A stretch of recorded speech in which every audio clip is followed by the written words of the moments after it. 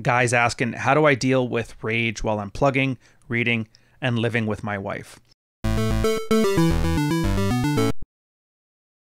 And it's extremely important because the anger phase is something that hits, I mean, if you're listening to this,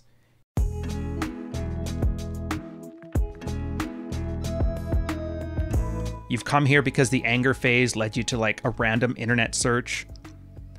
You know, why won't my wife have sex with me? Or, you know, why is everything so hard? Or heaven forbid you entered one of those red meat channels that just like to weaponize your anger against you to monetize some stuff. Regardless of how you got here, this is going to be an example on why mental models are so important. I'm sure you've heard a lot of characters like Scott Adams talk about how there's one screen, people are watching two different movies, or The Secret and all that crap. Like, it's basically what this is you create a narrative inside of your head, and that narrative inside of your head is how you anchor your decisions. Now, considering how subjective that is, really the only guidance you have, you can't just say follow the truth, because again, you can interpret truth as like a good for some people or bad for some people. So what you have to do is just pick the models that tend to give you the best outcomes. If you want to get really philosophical about it, and God knows why you would talk about like Nietzsche's slave and master moralities, but I mean, that's too nerdy for me. We're talking about actually having a good relationship and sleeping with people, and you don't get there by reading Nietzsche. So I'm just going to get started. The poster's guy's name is What Is Real Anymore? Again, he's got, I think he took the Matrix reference a little too literally, but whatever. He is reading through the sidebar and got into red pilled stuff. My God, this stuff made me rage so hard, especially Confessions of a Reformed Incel and Michael's Story, which if you don't know what those two things are, there's 2 videos on my channel under the Sidebar series that talk about Confessions of a Reformed Incel and Michael's Story. The first one being the story of a guy who went from 12 years of celibacy and all of the mental and physical anguish that goes with that, and the process of him turning himself into an attractive man who gets laid and finds himself on the other side, like the end of Shawshank Redemption. While Michael's Story is the story about a nice, traditionally conservative wannabe guy who's finding out that girls really are just hypergamous and they have their fun in their 20s. And then he thinks there's some revenge fantasy at the end of it, and he finds out, it turns out, yeah, women are going to have their cake and eat it too. They're going to enjoy their 20s, and they're going to settle down in their 30s, and there's nothing you can do about it. So you might as well learn to play the game instead of getting mad and hoping that they get their comeuppance. Back to the thing, though. So he's here expecting a blowjob from his wife, but right now he's so angry at his blind self for marrying her. Yes, I love her, but if I had read Married Man Sex Life Primer in college, I'd have never married her, much less dated her. And that ticks me off. What brings me back to reality is reality. She's the mother of my children, she takes care of them in the house, she meets my physical and sexual needs, and in general, she adds value to my life. That's also what I'm angry about too. My feeling of love is gone and replaced with cold objectivity. Most of the negative thoughts don't come to me until I'm neck deep in my reading. I need to be aware of what the sidebar will do for my frame and make sure I have the time to digest and reflect before I go back to relationship mode with the wife. For example, I lift in the morning and I do Insanity or T25 in the afternoon. I got to reading the sidebar stuff late this evening before bed, and it just wrecked my mood. Still got a blowjob, but it took a while for me to get into it. I plan on reading in the morning around lunch and give myself time to process the material and the rage.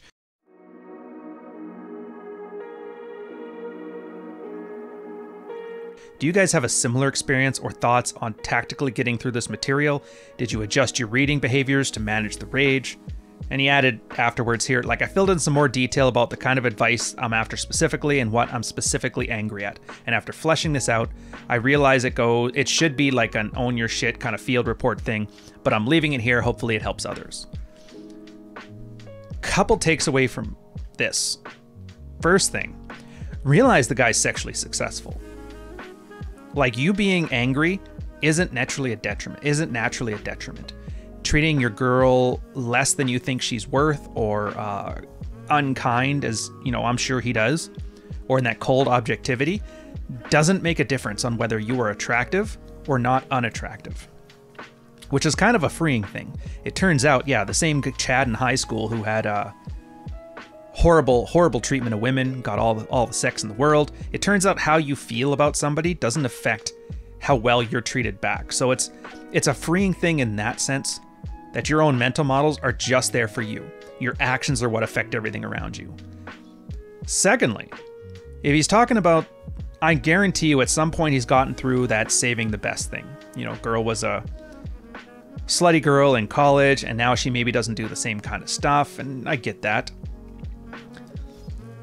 He's getting what he wants now, but he's maybe not getting what she gave him back then. And for a lot of guys, it's weird.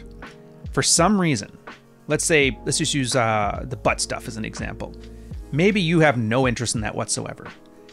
Now, let's say you find out your wife, when she was in college, used to do it all the time, and now she doesn't want it. All of a sudden, a guy is angry that he's not getting it. That thing that 5 minutes ago he didn't want. So that's not so much an issue of getting what you want out of life.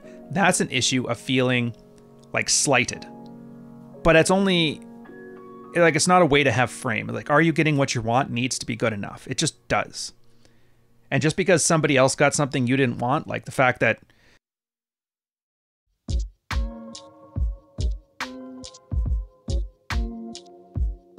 your neighbor owns a great car is no excuse for you to go buy a new car when you're perfectly happy with your truck. And that's kind of one of the models you have to do, where you have to have your own mental point of origin. And I know everybody loves that phrase when you're talking about things like not putting up with BS and that, but how about in this situation? Like, understand, mental point of origin is more than just not putting up with bullshit from the women. Next thing from it is, so he's reading stuff and it's about male and female nature. And I would argue he's most likely coming to the conclusion that men and women are different. And the problem with men and women are being different is that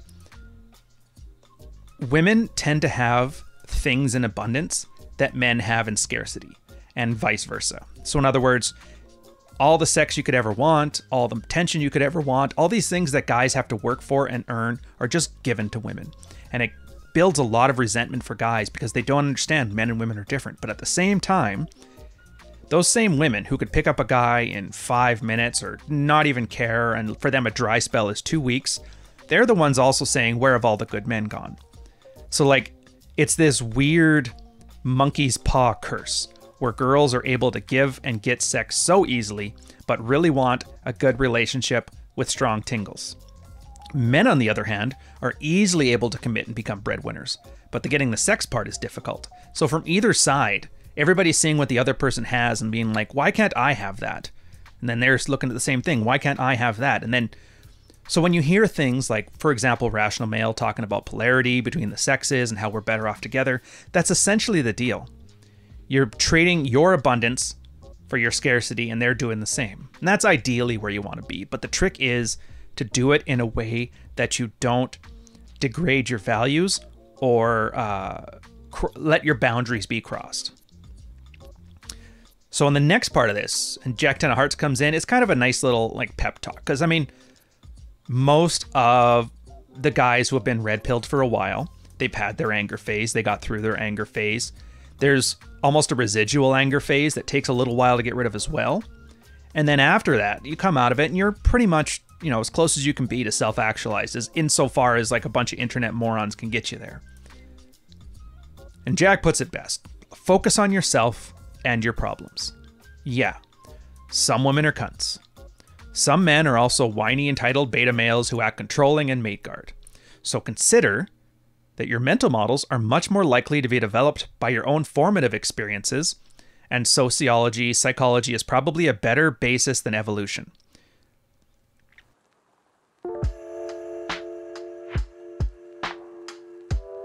Unless you actively make decisions considering your reproductive future, it's unlikely your wife is either. She's probably just being a bitch because she would rather watch her mom bitch out her dad all the time. It's another thing too. Remember, kids kind of learn from their parents, watching their behaviors, not listening to their lessons. So for a guy, watching your dad get emasculated by your mom or your mom kicking him out and take the role really makes it hard for a guy developed like an idea of what would make an ideal man. What kind of archetype can he use? What kind of mental model towards masculinity? And I know a lot of brands talk about rites of passage, and I think they're kind of missing it. They're acting like there's some kind of final exam to be a man, and it's not it. It's just when people learn a skill. Art is a great example. When you first learn to draw, the first thing you do is mimic. You do mimic, and then you adapt, and then you create. And that's the same thing. For those formative years, mimicking what you see as masculine behavior from father figures, from male role models, that all works. But for a lot of guys, that's just gone. It's just not there. And the few times it is there, they're given such horrible parenting strategies that it ends up giving them a skewed vision. Girls no different. Like I said, what's that Chris Rock line about hugging your daughter right out of those stripper shoes when she turns 20? It's the same thing. So if you get a girl who's only ever seen mom bitching out dad all the time, that's what she's going to default to, especially when emotions run high, because in a crisis, we always default to our training. We don't rise to our expectations. And this is something too Op has to realize. Like, I don't want to say it's your fault, and I kind of don't want to say it's your responsibility either. But if there's an outcome you want, you have to make steps towards that. And in this case, his mental models and his outlook on this and his acceptance that, you know, women can just be bitches, just has to be part of it. You can argue the juice is not worth the squeeze, but if you're not going to divorce her over it and leave your family over it, then basically you've decided that's not an option either. So you can either sulk or get over it, because sitting on the fence on both sides of it is just going to hurt your ass. Jack continues, though, our legal system has essentially ended what I call the breadwinner's entitlement. Paychecks in this day and age count for 0 in your marriage. Now that's also true of women who earn more than men, but the median noob, novice, married, or red pill marriage is a guy with a long commute time and a taxing job with tiring hours who is too exhausted to continue and contribute to what otherwise is his household duties. Should his wife appreciate his sacrifice and bring home the bacon? No. He's not entitled to that He's not entitled to that appreciation. Nobody is. If you can't add value to somebody besides your paycheck, you may want to look inward before you start whining about divorce rape. You know, I gotta pause there. I think I have been saying this for years. And for years, guys refuse to acknowledge that statement. Women are earning money now. Women can earn money now. Women who decide not to earn money now, divorce is like a serious payout option for them. So you hear a lot of guys bitching about divorce rape. So then my question to you is, well, why do you keep leading with your paycheck then? The issue is, people aren't mentally equipped for the new sexual marketplace.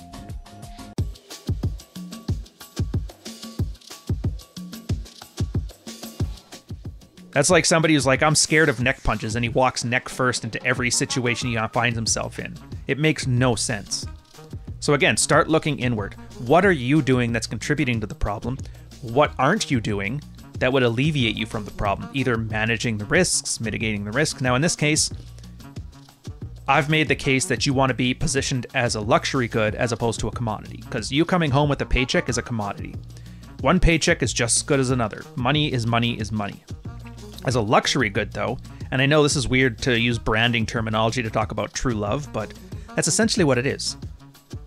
Like, somebody will pay 100 times what something is worth just for what it says about them.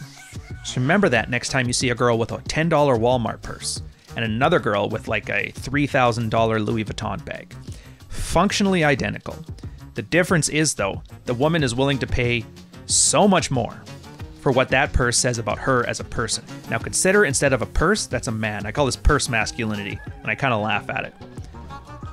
So if you look around, you're going to see signs of an increasingly feminized society, or maybe not, since fads like metrosexual seem to be dead, and TV shows portraying wives making their husband jump through hoops for sex like Everybody Loves Raymond are no longer on the air. Our society is broad and diverse enough to find evidence of whatever macro society point of view you want to hold. Consider any political argument. You can point to the pointless example of, for example, police are to blame with poor relations for black communities, or the exact opposite, and the truth, as with pretty much everything, lies somewhere in the middle.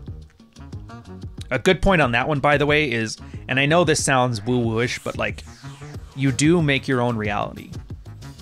If you're not treated well here, go somewhere else.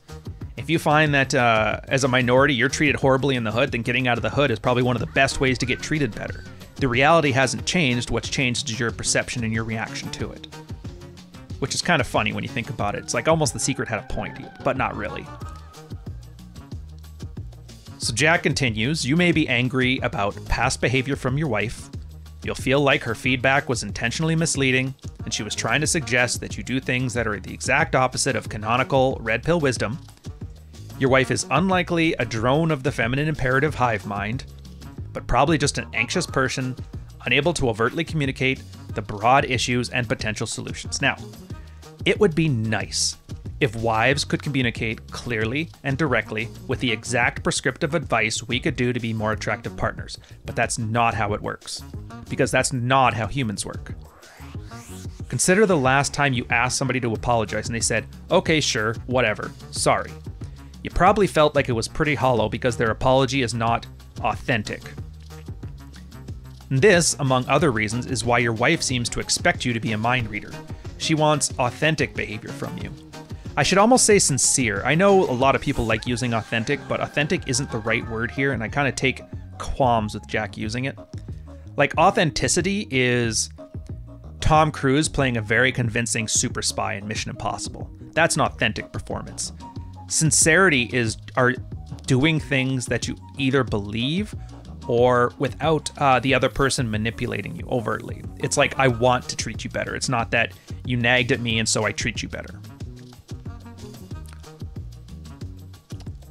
So she wants authentic behavior for you. And this is simply conforming to the last thing she's nagging about is a lose-lose scenario. You're not happy, and she's not happy because you just did the last thing she asked. Authentic behavior is incredibly attractive, even if your behavior isn't one that you personally prefer. And if you doubt this, consider a significant number of Donald Trump's followers saying, I don't agree with everything he says, but he's honest and he speaks his mind, and that's what I want in a politician. So I'm writing all this, not to stop making you angry, but to present some broader viewpoints on where to consider the sources of your anger.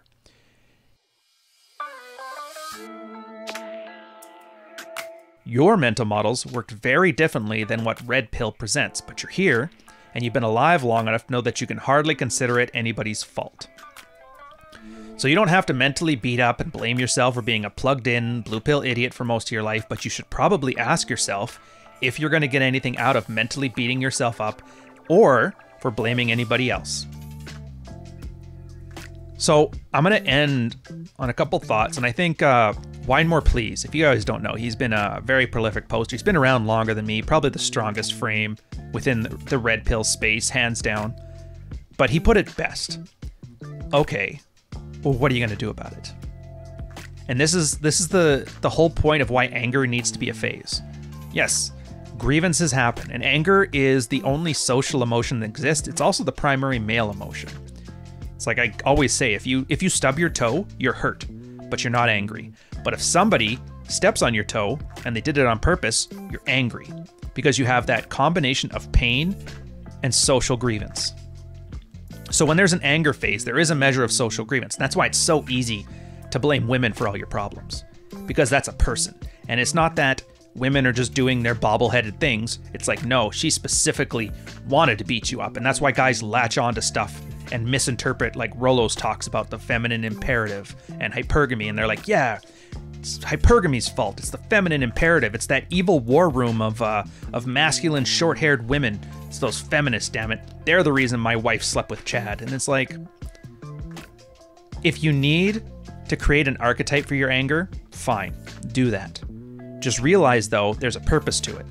You get it there, you get angry, you realize you're just yelling into the hurricane, and there's nothing you can do about it, so you become at peace. You're like, okay, so that's the way it is. I now know the roadmap, I now know the rules, what do I do about it? The breadwinner example he used before, like I said, luxury branding, that works. Have a working spouse. Everybody's talking about they're so worried about working their entire life to make their $1 million empire only to lose 60% of it in divorce plus $300,000 more in lawyer fees. Well, did you ever think if you're going to work your whole life, build this $1 million empire just to lose it all and be left with $300,000 sleeping in a bus? Why not just earn $300,000 and take all that time you would have spent building your fortune to focus on the relationships around you? That means get a working wife, so she has some gainful employment, things to do. It also hedges against, like, courts always look at that. They're like, okay, did you decide that you were going to be taking care of this person financially? Did she decide, from a court perspective, that she is going to sacrifice your future earning potential to stay at home and cater to your needs? And when you go, no, she's got a job too, she earns 40% of what I do, the courts would be like, all right, fair enough. The split becomes a little more amicable. And if you doubt this is possible, there has been a case of, and I don't mention her much, but her name went Darla 10.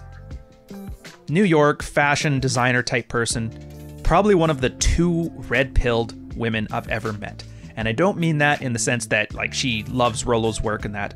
I mean in the sense that she got divorced raped. And that red-pilled a girl pretty fast. Like, nothing will red-pill a girl better than being treated like a man for a length of time. And in her case, how did her story go? Her husband stopped working and decided to be a stay-at-home husband, not even a stay-at-home dad. Naturally, she got kind of bored of having dead weight around the house. They ended up getting a separation. She had to pay him alimony. And they eventually had a kid, so he got the child support payments. Girl got red-pilled fast. But again, that's the situation, and it makes sense. If you decided to financially support somebody, or they unilaterally make that decision, and you don't say anything about it or do anything about it, then what's the court supposed to think? Like, what signal are you sending? And so when guys come in with the anger phase saying, my wife did this, my wife did that, it's like, well, you were complicit in it. And then the guy realized, like, oh, I guess I was. So what do you do about it? Well, you got to change the way you think about things. And so instead of wanting that white picket fence breadwinner model, you pick one that's more applicable. You pick one that hedges against these big concerns you have, and you make different choices in your life. Instead of being the guy that's going to work himself to the bone, light himself on fire to keep others warm, you look after yourself first. And then the extra that you have in your life, you can gladly flow that out to people who give you more value in life than they take away. And if somebody doesn't add value to their life, then they're not part of your life, whatever that means. And you hold people to expectations and to standards, maybe not as high as the ones you hold to yourself. But that's the thing. These are all very hard to do, and there's no right answers. And every guy has to be accountable to his own decisions. And for most guys, they are terrified on that. So it's very easy then just to sit there and be angry and point at some chick and go, this is your fault, you stupid bitch. And that's not the way ahead. It's not the red-pilled way of doing it. And I'm not going to lie to you, if you start doing that route, you're going to get monetized by a bunch of people who know an angry man isn't using his frontal lobe, and angry men use their limbic brain, and their limbic brain is a marketing tool. So stay safe out there, guys. Do what you got to do. I will catch you on the next episode. Cheers.